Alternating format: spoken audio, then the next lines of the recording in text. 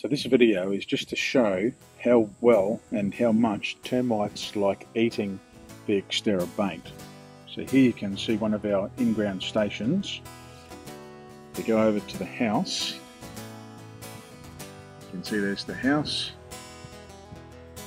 with loads of firewood stored up right underneath it, which is obviously a big no-no, especially right next to a pole, one of the piers. Now we'll go back to our station, we'll open it up, and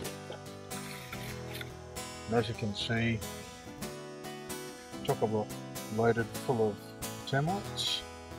Underneath the lid, you can see them even better.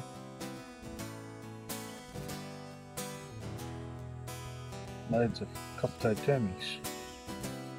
Let's go back to the station. There they are again.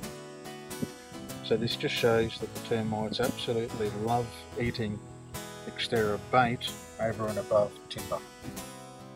Over the last 12 years, we have found the termite bait requiem works.